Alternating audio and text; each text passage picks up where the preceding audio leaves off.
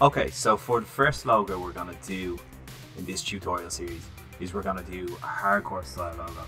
Now, I don't mean like punk, I mean like straight up hardcore, very much in the kind of vein of say Terror, Madball, then some kind of big late to early 2010s bands like Expire, Backtrack. Now we're thinking big bold lettering, like made out of stone, loads of damage, cracks, maybe some bricks thrown in.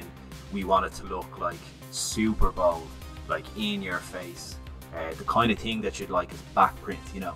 We're going to start off with a nice font called Square 721, and I'm going to leave that in the description down below so people can download that.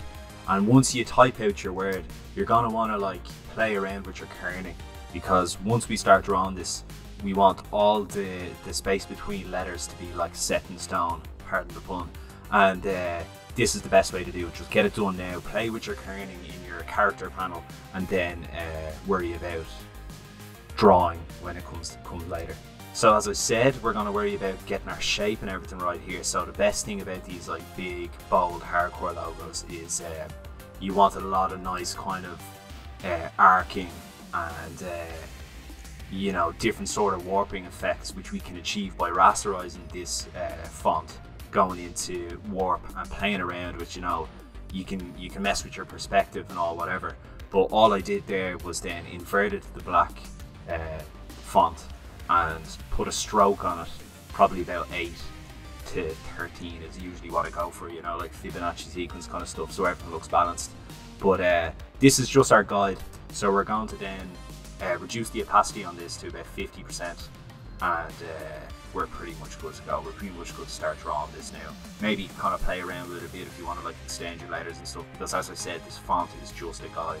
Now for the pen that I'm using here, or brush I should say, it's True Grit Texture Supplies Stipple Studio, and I absolutely love these brushes. I'm going to leave a description down below there. I think it was like a tenner, and it's probably the best tenner I've ever spent, apart from, you know, maybe 10 cans of Dutch Gold. But this gives you like a real nice bleed, drippy sort of effect, you know, like an old like ink marker, or not ink marker, paint marker, you know, like graffiti style markers. And like, listen, this is a hardcore logo. We want this to be imperfect. We don't want it to be like super like clean and straight and all. So all we're gonna do is just like really roughly go over these letters. I mean, like put in some little dents, little scratches, like if some bits are thicker than others, like it really doesn't matter. Like, as I said, it's like imperfect, and that's what we want. So once we like go over this, we've got our main letter forms kind of like roughly hashed out. We're gonna start playing around with a bit of a 3D effect now. So you'll rasterize your layer. Well, what I'm doing here is actually filling in the insides. Rasterize the layer, and then we're going to duplicate it and fill it black. So then you're going to drop the black layer below your main letters. And this is going to be like our guide for 3D, you know, like basically a glorified drop shadow. So to get that 3D effect now, we're going to like pinch it in with perspective, which is just gonna, you know, it's gonna seem like the light's coming from behind it almost. And once we do that, then we're gonna take our brush, and we're gonna start filling in by hand. Now, like, this is the trickiest part, I'd say, of this tutorial. Is gonna be like, you really need to use your own kind of opinion here and what you think kind of looks right. Listen, we can get into using perspective grids and stuff, but as I said, this is a rough and ready logo. We don't want this to be bulletproof. We want this to be like to like retain its character, you know, like something that was like drawn in like an old like hardcore tape demo from like the late 80s, you know, that kind of imperfect but perfect kind of vibe. So as we fill it in, like, you'll probably notice I've gone over a few bits a bit too heavy.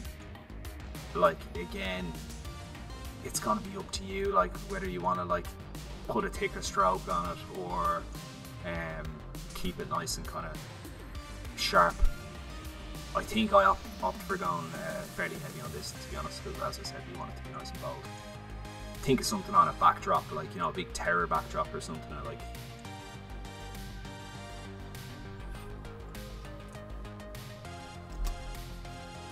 oh, just need a little sip here there.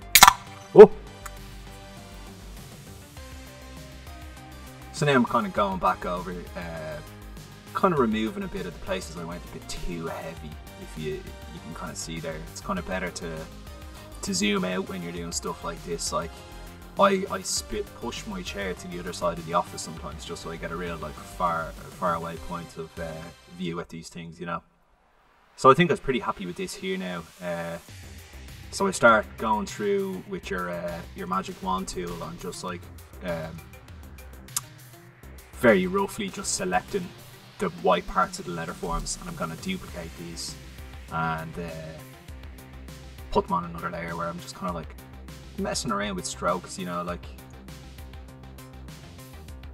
still a few bits I needed to kind of clear up here.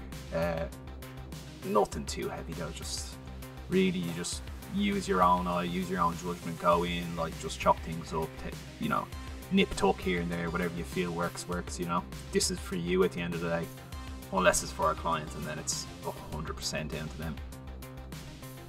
Yeah, like you can go in, you can start like nip tucking things, and you be there all day. And sometimes I think it's like you're much better off getting the letter forms down like at the beginning and just like not worrying them, because like once you have it down solid in the first place, there's going to be very little backtracking. Pardon the pun again. So once I kind of feel happy with like the general shapes here, I'm going to start with the detail. And again, so we're going to use the True Grit Supply Company stipple brushes with the like nice bleedy kind of dirty one, and I'm just like putting in natural sort of cracks. Again, as I was saying, we want these letters to look like they're made out of rock, like stone, brick, whatever. So cracks through the walls, that kind of style crack, we're going to start putting in through the letters.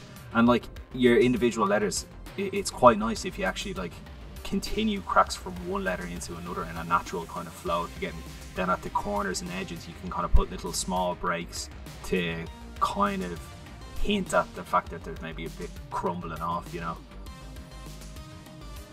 Then once we have our cracks down, I think one of my favorite brushes that I use all the time now is the actual stipple brushes from the Stipple Supply or Stipple Studio.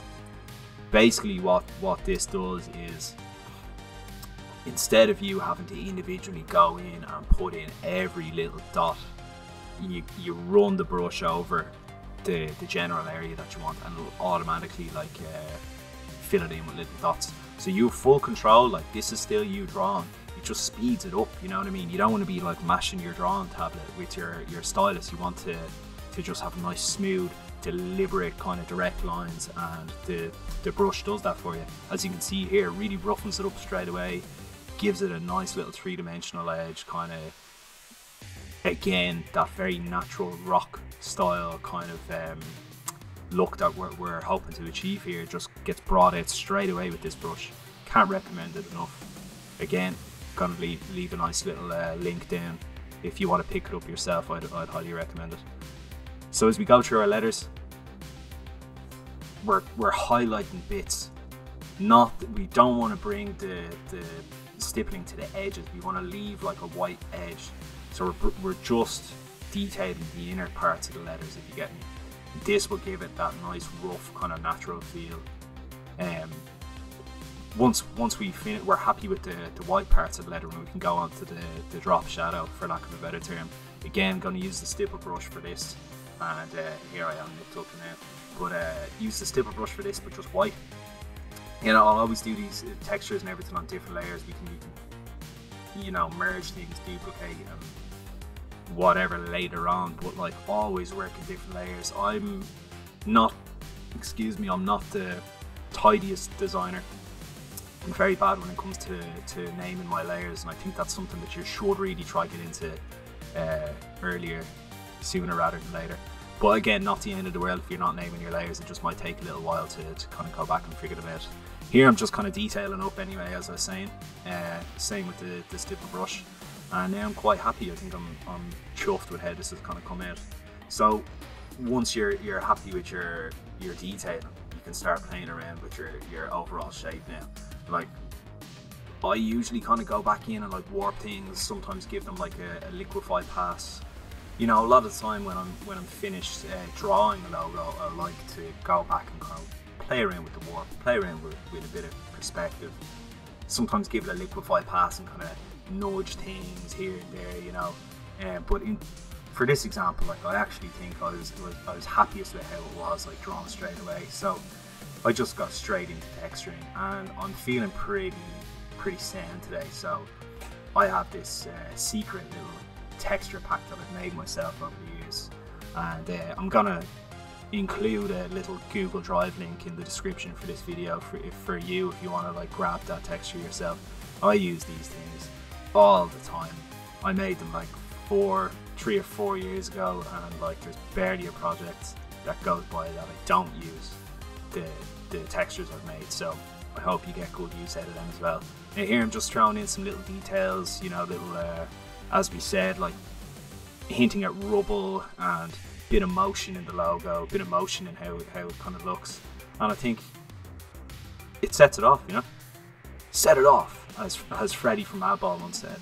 So yeah, I'm pretty happy with that, and I hope that kind of tutorial cleared up some things for people. I know it's kind of hard to kind of visualize where you would start at something like this when you're just seeing the finished article, but as I said, like there's no harm in laying out your logo with a font that you like the look of, because let's face it, like we're using a computer and we're using these programs in the same way an artist uses a paintbrush. It's just a tool, and like the whole thing is, especially in a commercial setting, is you can't be bogged down all day worrying about how long things are going to take you. Like, if something saves you time, I would say go for it, you know. Like, there's no shame in that. Like, just save yourself some time, use every tool at your disposal to make what you want to make, and yeah,